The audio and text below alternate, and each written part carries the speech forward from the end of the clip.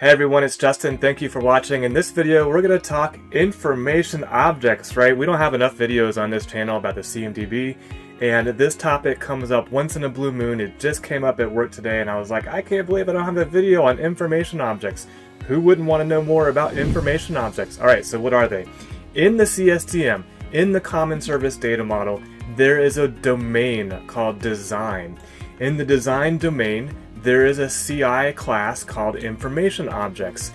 Information objects live on the CMDB CI information object table within the CMDB.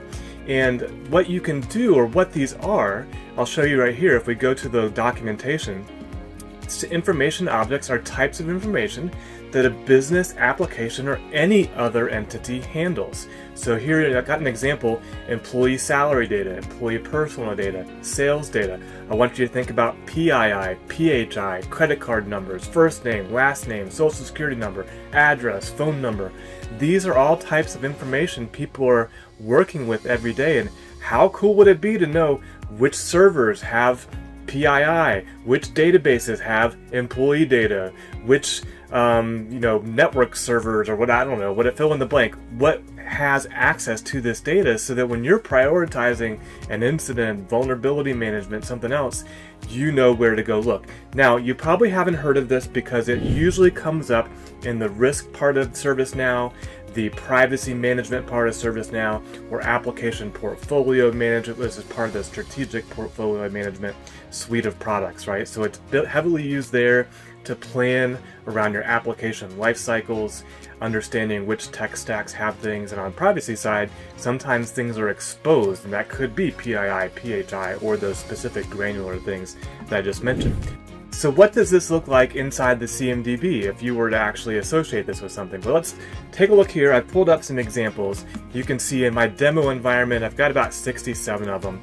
And what's cool here is you've got computer games, email address, date of birth, driver's license number, right? You can see all the examples in that green box there. But when I click on one of these, let's go customer date of birth. Here's the kind of things you can say about the information object.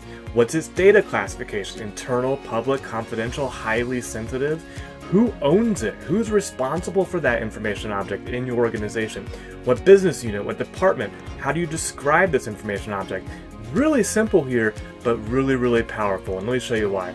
I'm going to go to the CMDB, and I'm going to open up servers. And I'm just going to want to find all the different, let's actually go to Windows servers. So we got all the Windows servers, and I see I've got some now that I got 346 in demo. I went to Azure, AWS. Let's see, we got this Azure Shared Comp2 D16 V3 server.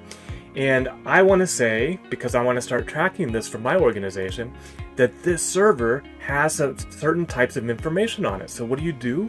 If you look just above my head, I'll zoom in here in post. I've got the relationship builder, so I'll go ahead here, click the plus sign, and I get the suggested types of relationships there at the top, right? So we're going to let this load here for a second. It's going to load a filter, and what I'm actually looking for is I'm going to use the uses, the application or the server uses that. I mean, you could get into a big debate over hosts, contains, whatever that is, but you decide in your organization what the standard is going to be. Make sure that's documented and people are using the same type of relationship so it's not confusing.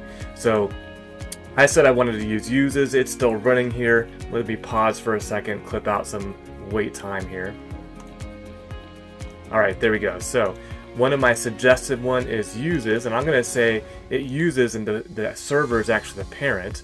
I'm going to get rid of all of these filters down here because I just want where the class is an information object. So I'm just going to change this here to class, and we'll select that there, and we'll say is an information object.